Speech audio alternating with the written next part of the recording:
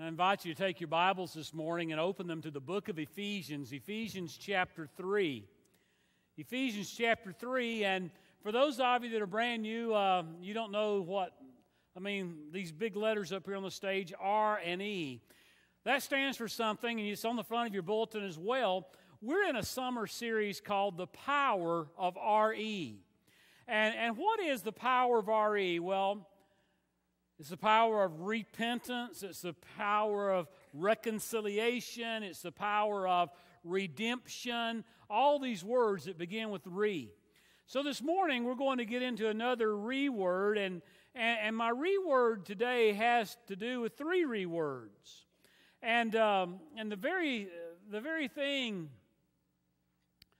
that we're going to look at is that God wants to reveal Himself to us. And God wants to rescue us. And God wants us to walk in a relationship with Him. So, I came up with a sermon title, Revealesculate.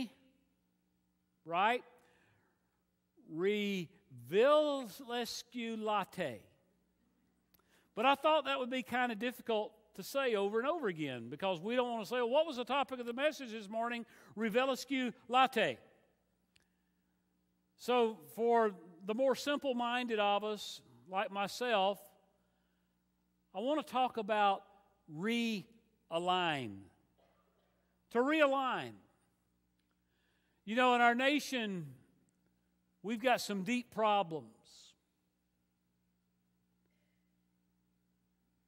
It's not enough that we're having to listen to all the political mess that's going on, but things have been compounded with those who have been killed this week and by those who've committed those murders. It's odd to me that last year at the Southern Baptist Convention meeting in Columbus, Ohio, that in our great time of Great Awakening prayer meeting, 2.5 or 3 hour prayer meeting with 7,000 people involved, that we would spend time on racial unity, and then there would be the Charleston, South Carolina murders in the Charleston church. And this year that we would do the very same thing, further emphasizing and pushing, and then within a few weeks we begin to hear of these kinds of things. Dr. Jerry Young, along with Dr. Ronnie Floyd, both leaders in Baptist life, had this to say concerning the incidents this week. Dr. Young is the president of the National Baptist Convention, which is traditionally black churches. And Dr. Floyd's been the president, just has finished his terms of office for the Southern Baptist Convention. And these men came together and led, and we as pastors all fall in and lead in this same way. But they said, once again, our nation is faced with the reality of senseless shootings. Mr. Philando Castile in St. Paul, Minnesota, Mr. Alton Sterling in Baton Rouge, Louisiana, and 5 policemen in Dallas, Texas. With the tragic and devastating news of these recent killings, along with 7 others who were injured in Dallas, we're reminded that violence and retaliation are never the solution to our frustrations and anger. Our heartfelt thoughts and prayers are extended to the family of each victim. May all know that we are resolved as spiritual leaders in this nation to do whatever we can to help bring America together. May the wisdom of Martin Luther King Jr. provide us the needed encouragement today. Returning violence for violence multiplies violence. Adding deeper darkness to a night already devoid of stars, darkness cannot drive out darkness, only light can do that. Hate cannot drive out hate, only love can do that. Now is the time to come together in love and unity, praying for America. America's in a mess. But as individuals, Americans are in a mess. And so Paul, he speaks to us, and he speaks to us about what I'm calling this morning a realignment. A realignment. To understand that this God that we've talked about for years and years is a God who wants us to know Him. And in this prayer that he prays, as he writes to the Ephesians in chapter 3, in verse number 14, we hear these words. And he says, "For this reason, I bow my knees before the Father, from whom every family in heaven and on earth is named. We are God's creation, created in the image of Almighty God, red and yellow, black and white. It matters not where we've come from. We derive our name from God." That's the first thing he tells us. "That according to the riches of His glory, He may grant you to be strengthened with the power through the Spirit in the inner being, so that Christ may dwell in your hearts through faith, that you, being rooted and grounded in love, may have strength to comprehend with all the saints what is the breadth and the length and the height and the depth, and to know the love of Christ that surpasses knowledge, that you may be filled with the fullness of God." That prayer tells me that God wants us to know Him, that we might know the breadth and the length and the depth and the height, and that we might be filled with the knowledge and the love of God. Because we all derive our name from the very same Heavenly Father. We've all been created by the very same Creator. We stand together. My son and I were sitting on the back porch Friday night. We were batching it. We just finished eating a bunch of wings and tater tots. I cooked the tater tots.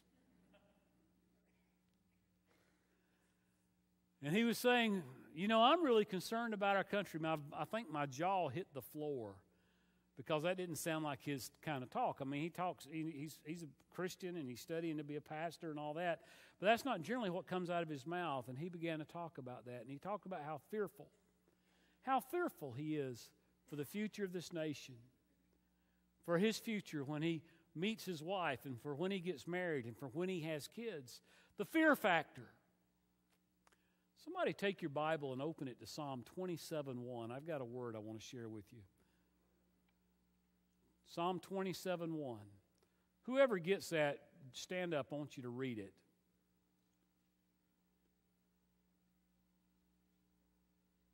Psalm 27:1. Okay, Laura, if you'll turn towards these folks and read it really loud. It's just the first verse.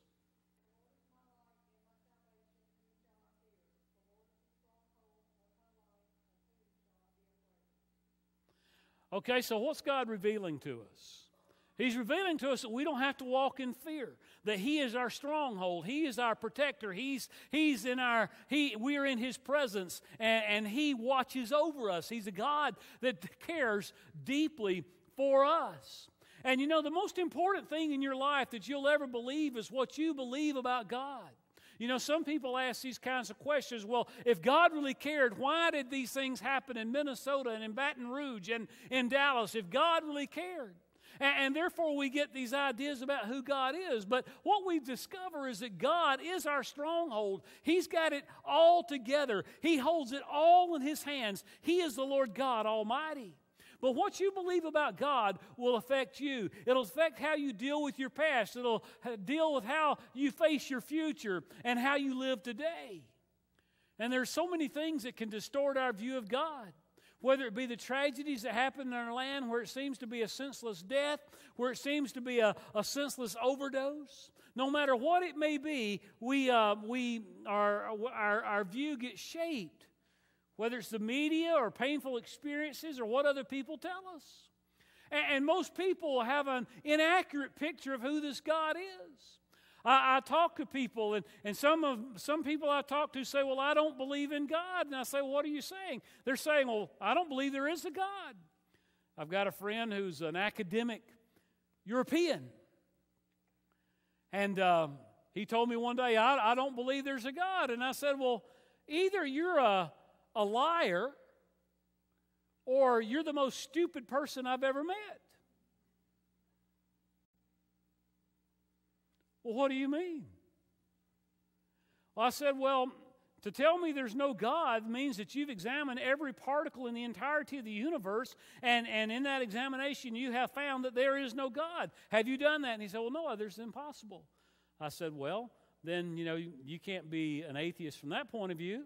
And stupidity would say there's no God. Well, I'm not stupid. There's got to be something. I said, okay. So you're not an atheist. He asked me, he said, well, what am I then?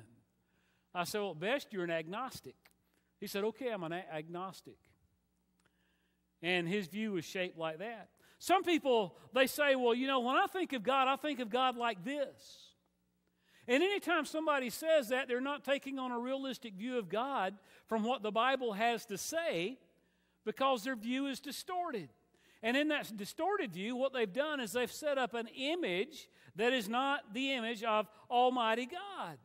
And so failing to understand what God is like, we either deny Him or we distort Him.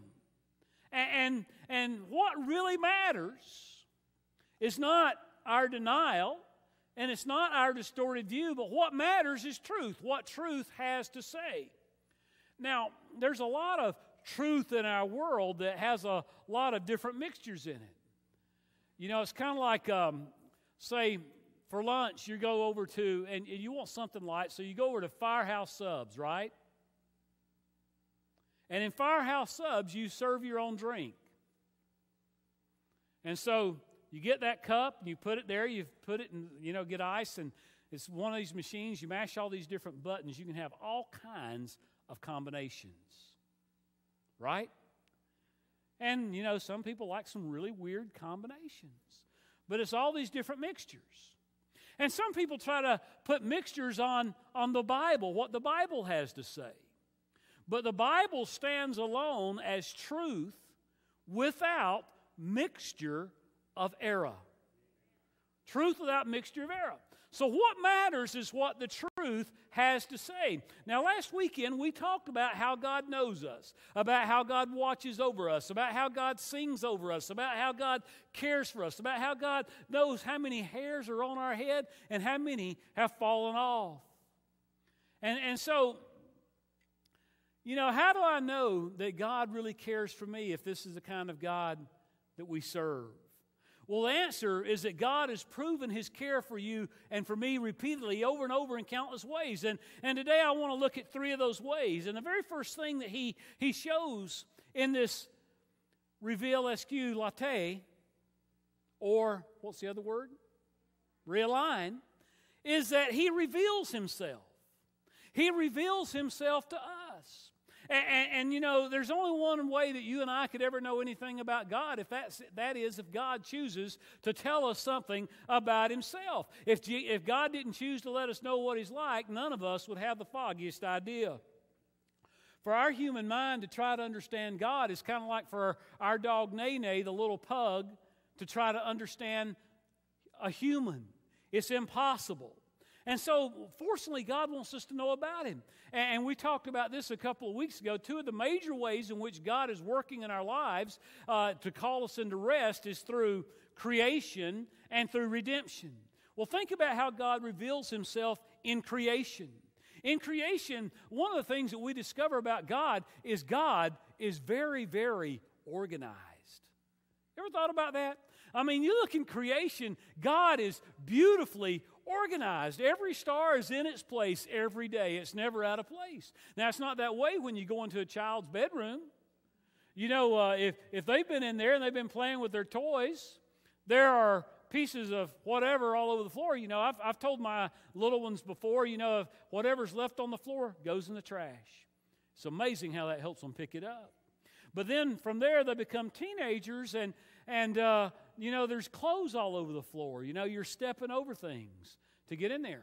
And God is organized. Now, some people might walk into my office and say, well, Pastor, he doesn't look very organized. I know where everything is in every stack most of the time. But the reality is we're not organized like God, but God is ultra organized. And something else that we discover about God is powerful. The power of the sun rising and the sun setting, and the power of nature and the wind and the ocean waves and in the single storm. We see the power of Almighty God. And God is creative. God loves variety, and He likes different things. There's all kinds of different species and all kinds of different smells and all kinds of different tastes. God is a very creative God. And we know that God loves beauty, the sunrise, the sunset. We know that God works in nature to show us who He is. And He's got a sense of humor. I mean, look at some of these animals. I mean, they're just plain funny. Remember what you looked like in the mirror this morning? God has a sense of humor. And in marriage, God seems to put opposites together. You ever notice that? And He has this sense of humor, but what we learn in creation doesn't tell us everything that we need to know about God. So the other side of that knowledge comes through incarnation. That is, 2,000 years ago, God came to earth in human form so that we could understand Him. If God wanted to speak to ants, He would have come as an ant. But He didn't come as an ant. God wanted to communicate with people like you and me, and He came as a human.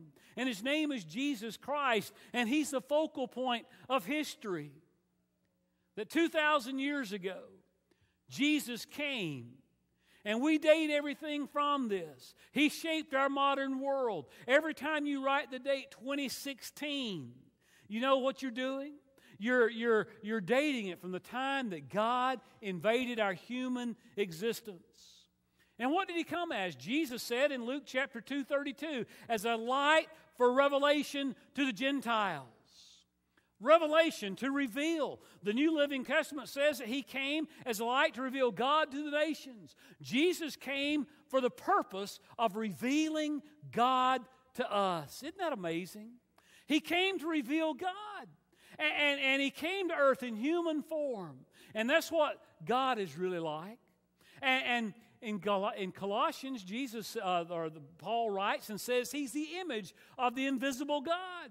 So Jesus Christ came to reveal what God is like. Now, get this. You and I have never seen God. No one has ever seen God.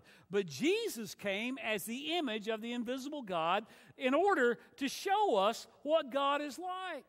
And so Jesus makes this declaration. He says, whoever has seen me has seen the Father. Now that's a pretty audacious statement, is it not?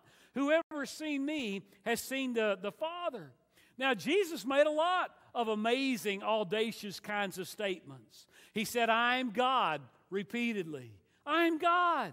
He said, I'm the only way to heaven. He said, I'm the way, the truth, and the life, and nobody comes to the Father but by me. He said, I'm the door. I'm the bread of life. I'm the water of life. He said, I'm it. If you've seen me, you've seen God. That's pretty audacious.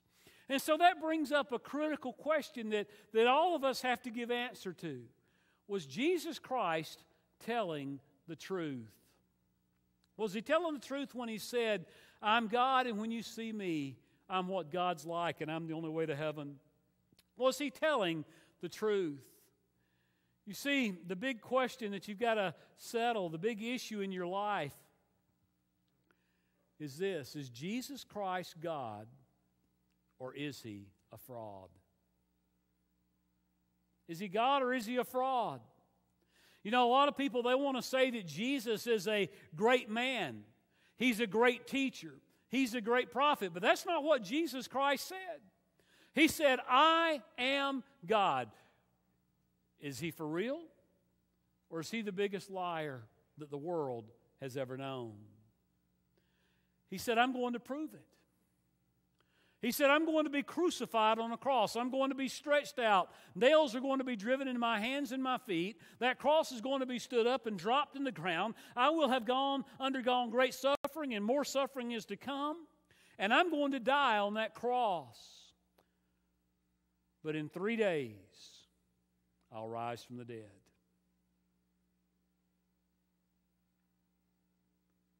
Day 1, day 2, and day 3. They go looking to the tomb to finish the burial process, and He's not there. He's not there. Why? Because He rose from the dead and came back just like He said He would. Now, some of you don't know this. Some of you do. You've heard me teach it before. That burial cloth was folded and laid in the tomb. It wasn't just ripped off. And that culture, to fold the napkin, meant that person is coming back. He's coming back. And just like he came back from death, one day he's coming back from heaven. And the Bible says at that point, every eye is going to see him. Every eye is going to see him. And so Jesus came on this mission, and he rose just like he said he would.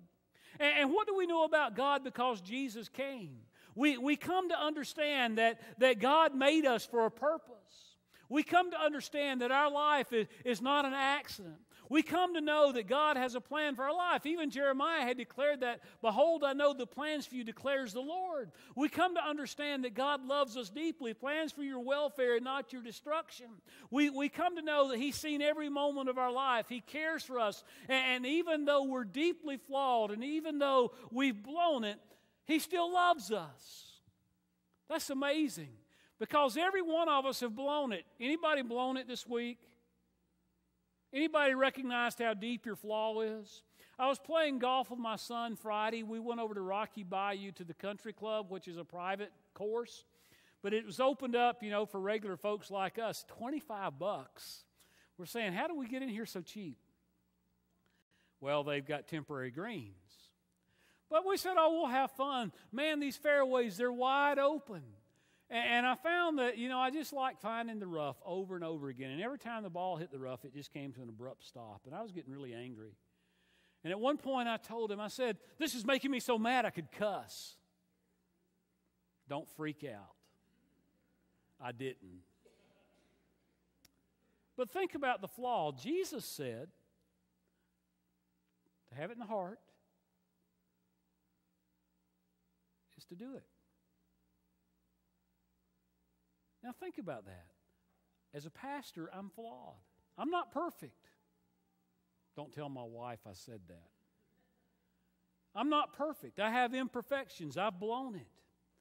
But Jesus came to show me that God has a plan that overcomes my flaws, that he deeply cares for me. He deeply cares for you.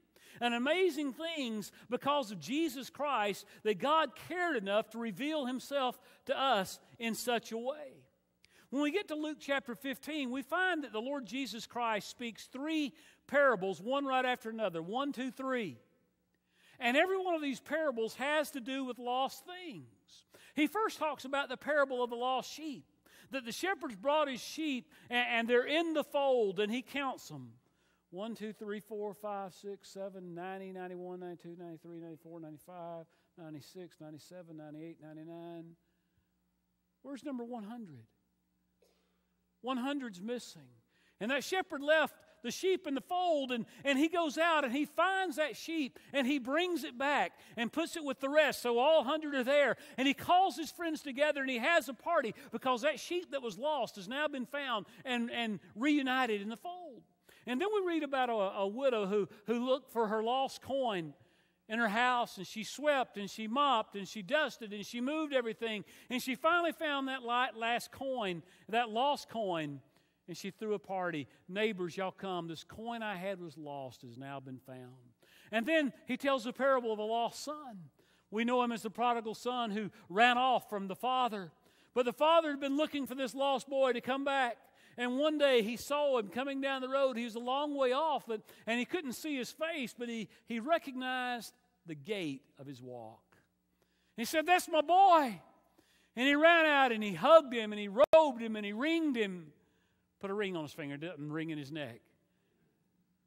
And he told his servants, "Kill the fatted calf, the best calf in the herd.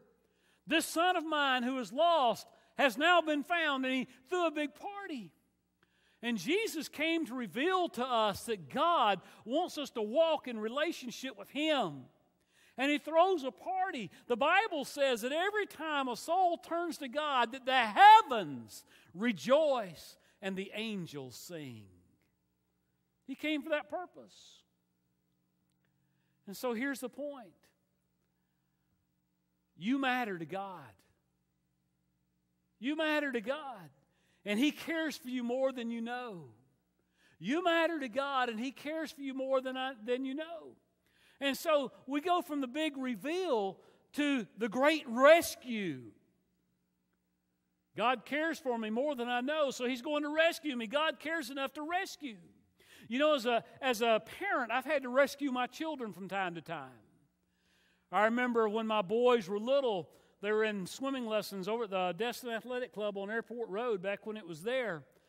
And they're in the water, and my second son was there just bobbing. Nobody saw him but me, and I'd stopped by on my way from the office heading home, and I ended up jumping in the pool, pants, shoes, wallet, everything, and pulling him up. I rescued him. I remember my daughter Lydia ran away from home one time. It was winter. She wasn't very smart. She didn't wear a jacket. She's probably 6 years old. Out the door she went. I'm leaving. I'll let her stay out there a little while, and I go to call her, and she's not there. She's not answering me. So I start searching. I start getting a little panicky because it's cold and it's wet, hypothermia and all that kind of stuff. She didn't answer me. Didn't answer me. I went around another way, and she came out of the bushes. Oh, boy. She didn't answer. I won't tell you what I did. But I did rejoice that I found her. I've been on that kind of rescue. As a pastor, I've rescued parishioners. I mean, you wouldn't believe some of the rescues I've been on with people that have been a part of the church and a part of the community. I've been on that rescue. And God has come so as to rescue us. What does He want to rescue us from? He wants to send Jesus to rescue from the guilt of our past. I've never met anybody who didn't have a past. I've never met anybody who never blew it. Everybody's got a mistakes. We're all imperfect. We've all blown it. We've all broken God's laws. And when you break laws, you pay the penalty.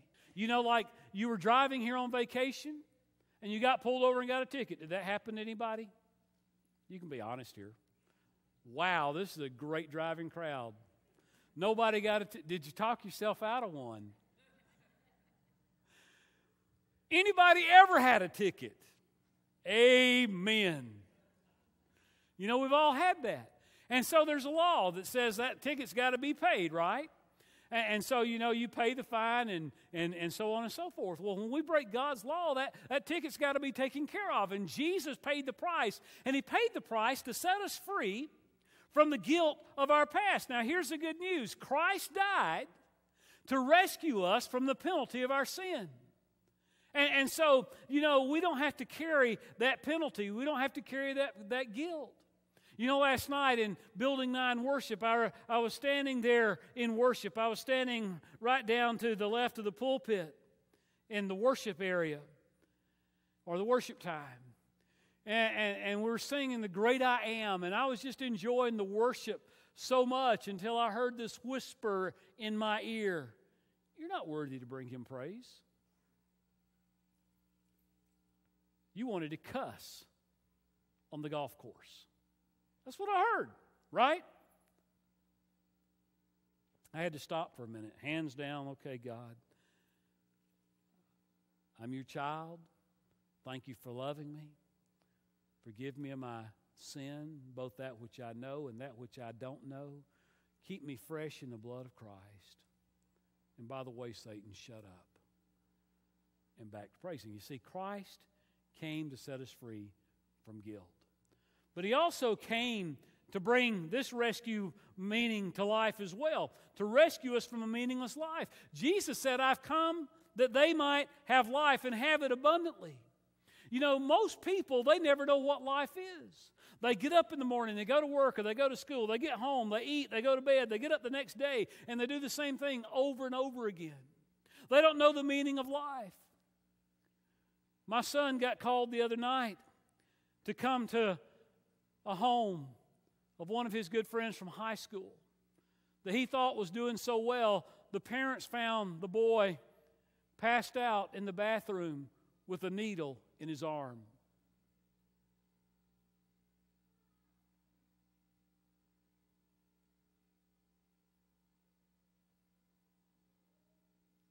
And meaning's not in a needle. How many young people have I known that have died because of the needle in the arm in the bathroom when everybody else thinks they're getting over it? Well, Jesus came to rescue us from a meaningless life, and so my son Chris, he said, there's no rehab program that's going to bring him out of this. The only thing that's going to bring him out is a faith in Jesus Christ, and the only hope for your family is Jesus Christ. Jesus is our help, and He brings meaning into our life. He said, I came that they may have life. Life. And Jesus wants to rescue us from the fear of death. The Bible says in Hebrews, came to set us free, all who've lived their lives as slaves to the fear of dying. The fear of death is a general fear all over the world. Anybody want to die right now? Hello? There's none of us. But Jesus came to set us free from that fear of death. If you ever want to blow somebody's mind, say, hey, come to our house. We're going to have a party tonight, and we're going to talk about death. People will avoid it. But I want you to hear what Jesus has to say concerning death. Jesus says in John 11, I am. He made another audacious statement. He said, I am the resurrection and the life. And whoever believes in me, though he die, yet shall he live. And death will be the end of your body, but it won't be the end of you because you were made to live forever. You're different than a plant. A plant, can't think. A plant can't know God. All a plant is a body, right? And you're different than the dog. The dog's got a body and it can run around and it can, as it does this time of the year. But it can't know God. It doesn't have a spirit. But God says that you're the crowning jewel of His creation. You're created in His image. He gave you a spirit. And it's with your spirit that you can know God. It's in your spirit that God makes you alive. And so, here's the deal about death. We're all going to die. We're either going to go to heaven or we're going to go to hell. Some people have asked, you still believe in hell? Absolutely. God said there's a place called hell. It's a place of fire and brimstone that's in eternal darkness, where the fire burns and the thirst is not quenched. And there's weeping and gnawing of teeth. Terrible place. And if we've not been made spiritually alive, that's where we're headed. But He tells us that heaven can be yours. That we can go to heaven. And Jesus Christ, He came and He lived a perfect life, and He died for our sins to take us to heaven. He is Savior. He is Rescuer. He is Jesus. And there are people in the room right now that are facing a major decision. And without Jesus Christ in your life, you're headed for a major crack up, a major league disaster. Without Christ in your life, you're going to hit the wall one day.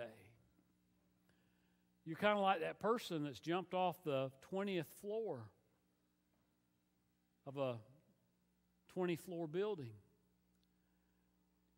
You're getting down to about the 5th floor in that dive, and somebody says, how are you going? So far, so good. But in 5 more floors, you're going to hit the bottom. There's no need to hit the bottom.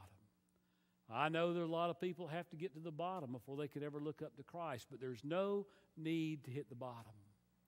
And with that said, the God who reveals Himself and the God who sends Jesus to rescue is the God that wants a relationship with you.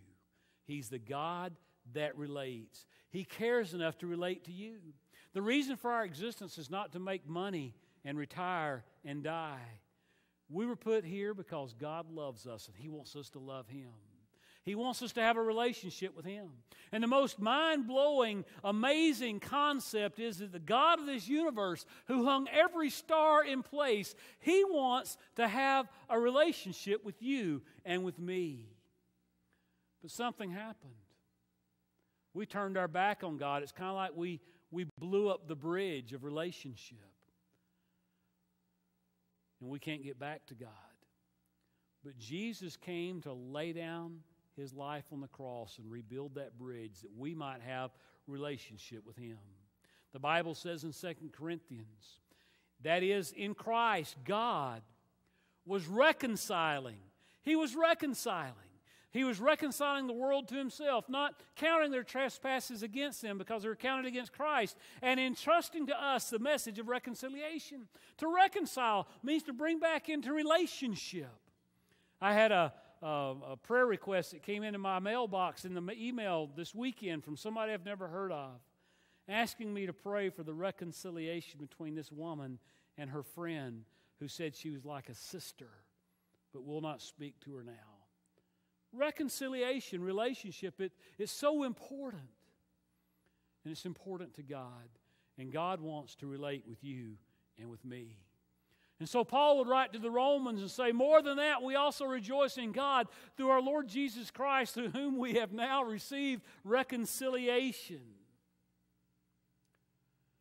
But that reconciliation comes through a relationship to God. And how do I have that relationship with God? You know, we're sitting in the room this morning, and we've got this intense sense that we need what this preacher has just preached. That's God's Spirit dealing with you and working with you and convincing you that this message is true. But now it's up to you to look and say, God, I want to be in relationship with you. I want to be in relationship with you. Would you rescue me? Would you forgive me of my sin? Would you give me the strength to turn from this way of life that is not right? That I might honor you as Savior and as Lord. I can't pray that prayer for you. Only you can talk to God on your behalf. But right now, I'd just like for us all to bow our heads and just take that moment. You're saying, well, Pastor, I'm already a Christian. We'll pray for those that are not. That God would move in this room right now.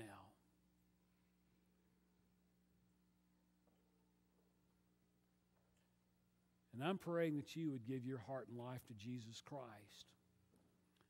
You've never trusted Him. You've never looked to Him. And you need Him so badly. Heavenly Father, I ask you to give those that you're dealing with right now the strength and the courage in following you. Father, may many souls be welcome into your kingdom this morning. We pray this in Jesus' name. Amen. As we stand to sing, if you prayed that prayer, you're praying that prayer, would you just come and say, Pastor, I'm following Jesus. I want to honor Him. I want to be baptized. I want to do all that I'm supposed to do of what God is asking me because of His grace. Would you come right now? Glory, that you would be mindful of us. What do you see? It's worth looking our way. We are free in ways that we never should be. Sweet release from the grip of these chains.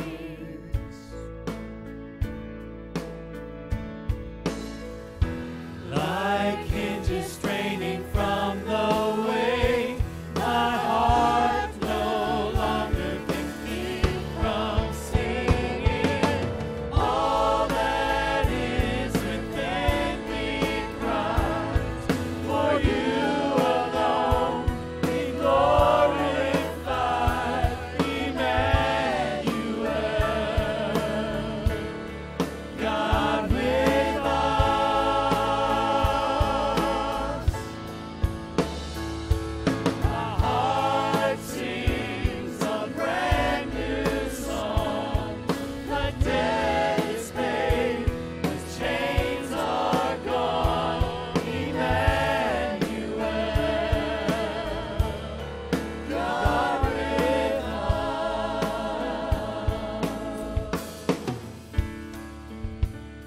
aren't you glad that Jesus is Emmanuel, God with us? I want to give you this word of encouragement as we get ready to leave this morning. The God, reveal lescu late. Boy, that sounds like a great Greek word, doesn't it? The God who wants us to realign has challenged us this morning to be realigned with Him. And our challenge is that we become messengers of reconciliation, realignment, as we go out in the world. Y'all are all involved with people that don't know Jesus. Be the light. Be the salt. Be the light. Be the salt. And all within us gives Him praise. I pray God's blessing be upon you. I pray His strength surrounds you. I pray that His glory overshadow you and that He brings us back together again next weekend to give Him that praise unless He comes first. Even so, come quickly, Lord Jesus.